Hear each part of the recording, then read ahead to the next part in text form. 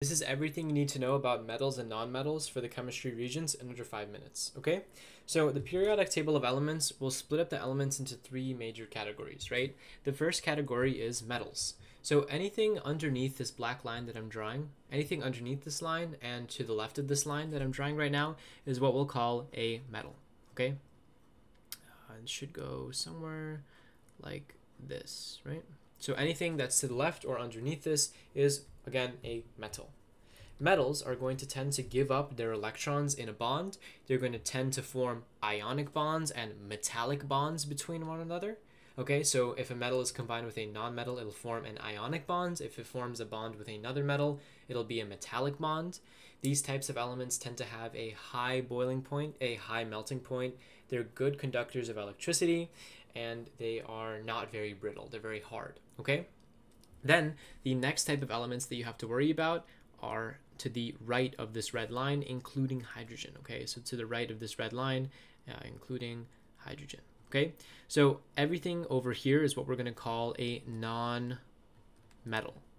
So non-metals are kind of the opposite of metals, right? They're going to have a low density versus metals having a high density. They're going to have a low boiling point, a low melting point. They're going to be poor conductors of electricity, and they're going to be very brittle.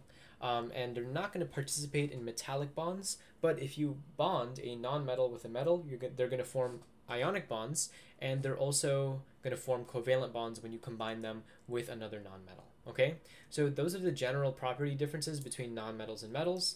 In between these two, you have what we call metalloids, which are kind of weird in the sense that they both have metallic and non-metallic properties, but that's generally not tested on the Regents, right? Just know that these are metalloids and they kind of have both metallic and non-metallic properties.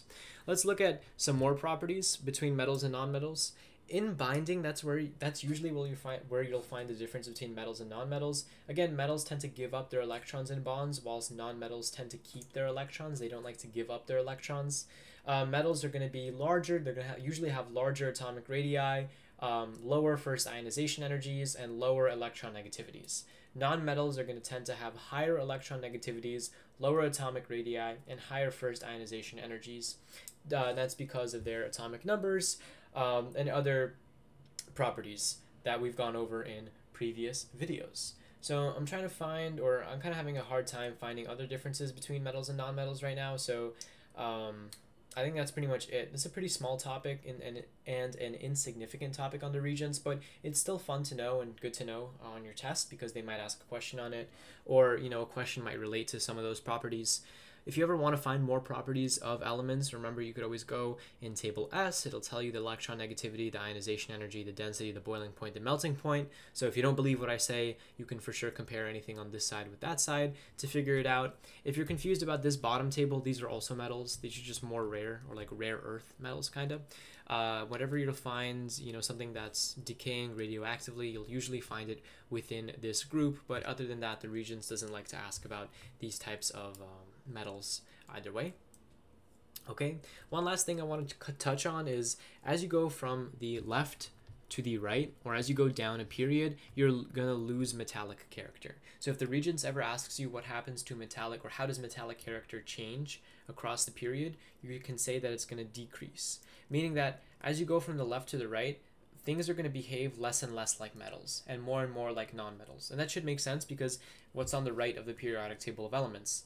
Metals. What's on the left? Nonmetals. Okay, so the metallic character decreases from left to right, and that's all you need to know about metals, nonmetals, and metalloids for the Regents.